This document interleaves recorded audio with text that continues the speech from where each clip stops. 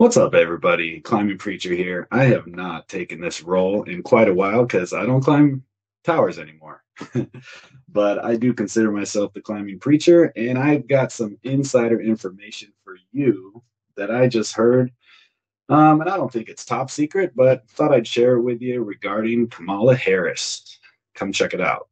We're coming next.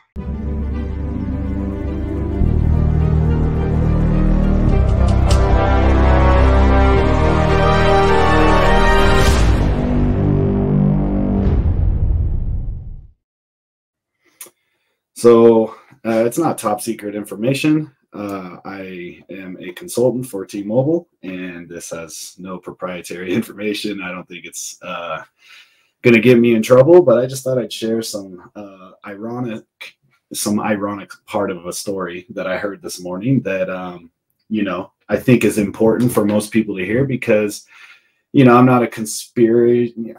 I'm not into conspiring or conspiracies and like coming up with silly things, but I heard this story this morning about Kamala Harris being in Phoenix, Arizona. Okay. And we currently are working on a facility for T-Mobile in association with APS and their building. And it requires a lot of security for us to work on this rooftop because APS protects their property. And, we go through a lot of vetting to get on there. And so we have to have a security guard work with us on the facility while we're completing the job. So lo and behold, I was talking to the APS supervisor this morning. He told a funny story, which I don't think anyone found ironic except myself, but I wanted to share with you guys to see if you thought this was ironic. So check this out. I'm going to share the screen. So I didn't even know Kamala Harris, which is kind of funny, but I don't watch the news. I'm just not involved in that stuff. But Kamala Harris was in the Valley. I live in Tucson, so it's not too crazy that I don't know what's going on in Phoenix. But Kamala Harris was in Arizona, and she was visiting Phoenix. And she was out on the 9th, I believe it says right here. She was in Phoenix, and she visited Chase Field on August 9th, 2024. Now, here's the funny part that most of you wouldn't know that what happened is we were working on a facility right here.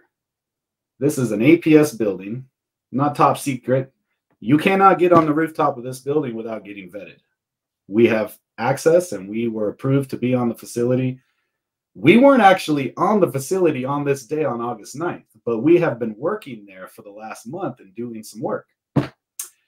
Lo and behold, Kamala Harris and her team was right here at the Chase Field. Okay.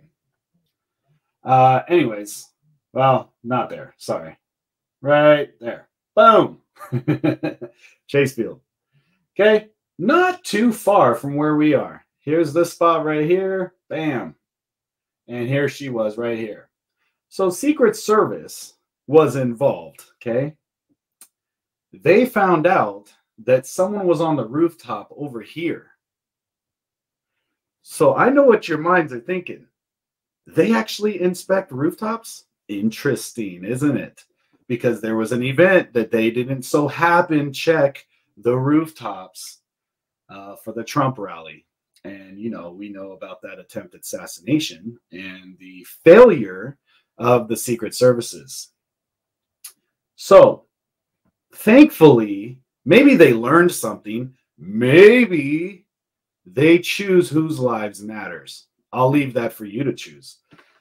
But I found it quite interesting that we got a phone call saying that they were worried someone was on the rooftop over here.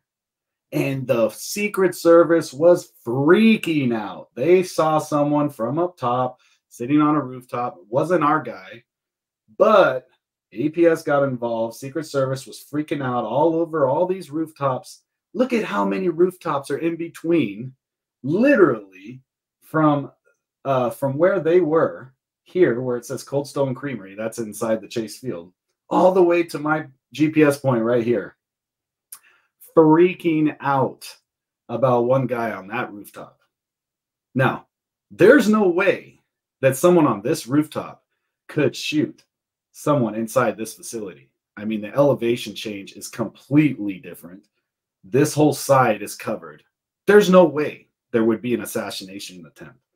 But I find it quite ironic that they were freaking out over Kamala's life, which I would never wish anything ill on Kamala Harris. I'm a Christian, Bible-believing Christian, love Jesus. I want Kamala Harris to be saved. I want her to know Christ as her Savior and repent for the murdering and mutilating of babies, for her injustice and all of that.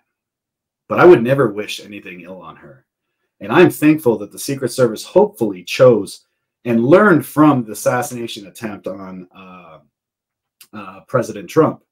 But, and again, I'm not a super pro-Trumper. Everyone watching this right now, this is not a political statement. I just found it quite ironic that this is what's happening in our world, is their bias. And they show partiality to who they want. And this is the same lady that would probably get on a pulpit, probably get on a stand, get on a stage and say all lives matters. But really, no, she's pushing BLM. She's pushing women's rights over babies that are going to be born. She is very biased. She dictates and chooses whose lives matters more.